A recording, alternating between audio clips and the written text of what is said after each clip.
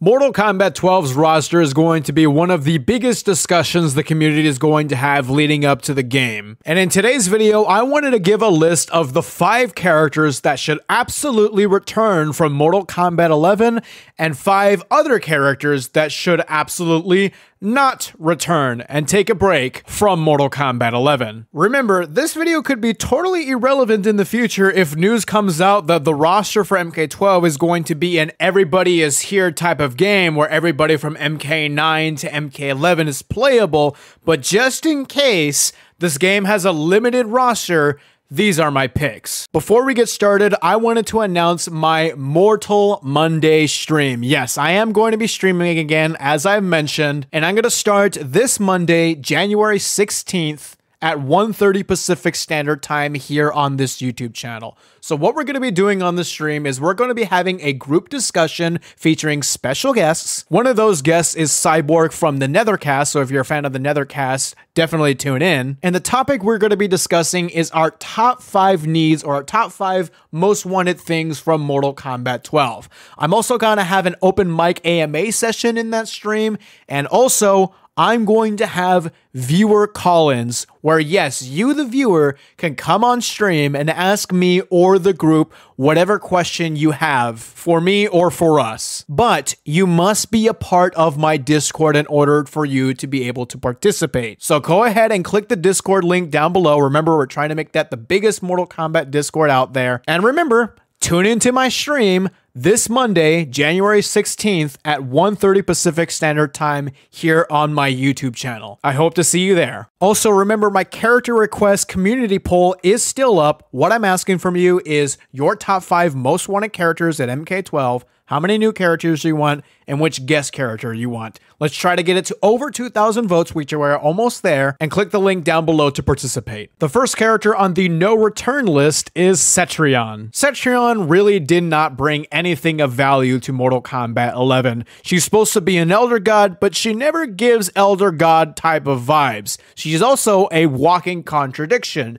She's the sister of Shinnok, but we know Elder Gods are not siblings of each other. That's not how the Elder Gods work. She also never really clicked with the fans from all aspects. The competitive scene didn't like her, the casual side doesn't really like her, and the lore people don't really like her. I don't think there would be anybody who would really complain if she sat out in this one. Next up, Garrus definitely should return. I feel like if you're going to have any sort of MK11 representation on your MK12 roster, assuming it's going to be a limited one, I feel like Garrus is probably the safest and the best choice to put on there. He is the most well-received one out of the new MK11 characters, and he's unique enough to be able to do some more things with his moveset. I know a lot of people may say that you have to have Kronika if you're going to have Garrus, and I don't really think I subscribe to that. I think you can easily write him off as somebody who's just a time construct, and I think it's better for his character to be on his own rather than always being attached to Kronika. The next character who should not return is Shiva. I don't really have anything against Shiva. I actually kind of like Shiva as a character,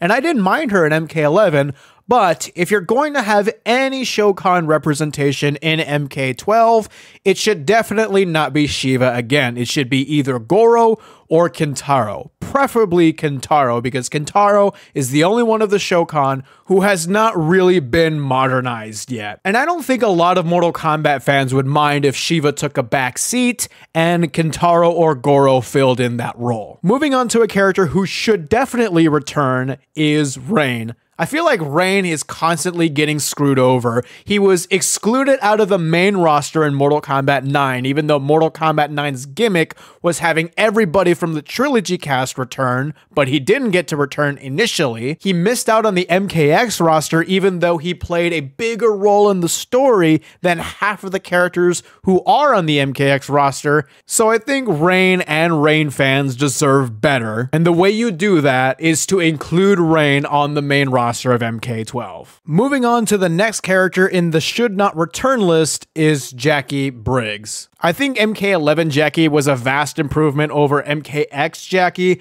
but I still don't think she's done enough to really justify her coming back for a third time in a row. And although I personally like her MK11 character better than her MKX character, I still don't think she's clicking with the majority of the fans. If there's any combat kids they actually want, it's Takeda and Kung Jin. And I think a lot of people would appreciate if Jackie took a step back and either Takeda or Kung Jin took in that role. The next character we have is Noob Saibot in the definitely should return list.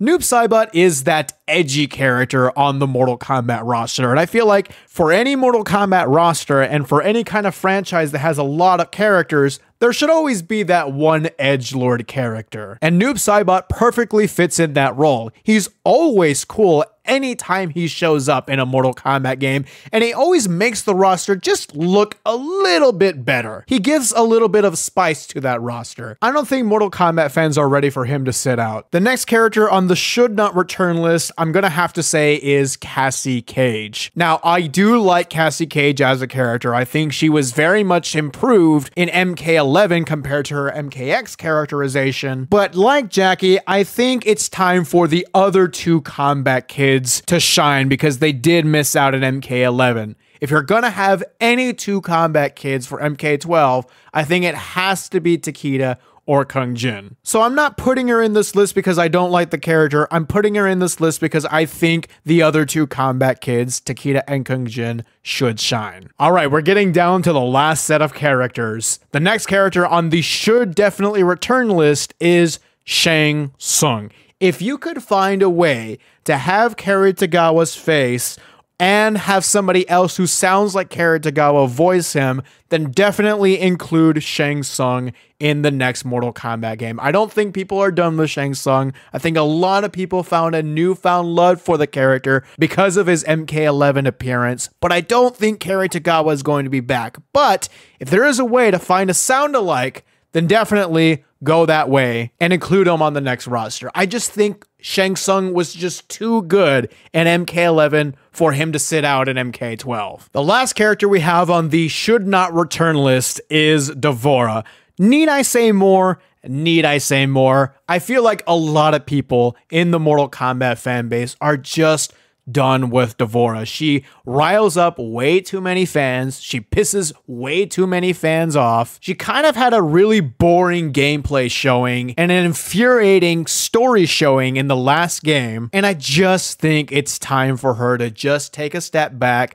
Let us MK fans rejoice because her slot is going to be filled with another character that we've been waiting for. I don't think anybody would really be mad if D'Vorah sat out in this one. And finally, the last character on the definitely should return list, that character is Fujin. I think Fujin has to return in MK12, much like Shang Tsung. I think Fujin's showing in MK11 was just way too good for him to sit out in the next game. I think it would leave a bad taste in a lot of Mortal Kombat fans' mouths because so many people have been asking for Fujin since 2016. We've been waiting for this character. We finally got him, and he's so good, so perfect. Almost everything about the character is spot on, flawless. And then for him to just sit out in the next game, that would just be ridiculous. Come on, NetherRealm, don't do it. Keep Fujin. We want Fujin. I think he's here to stay. The competitive crowd likes him, the casual crowd likes him,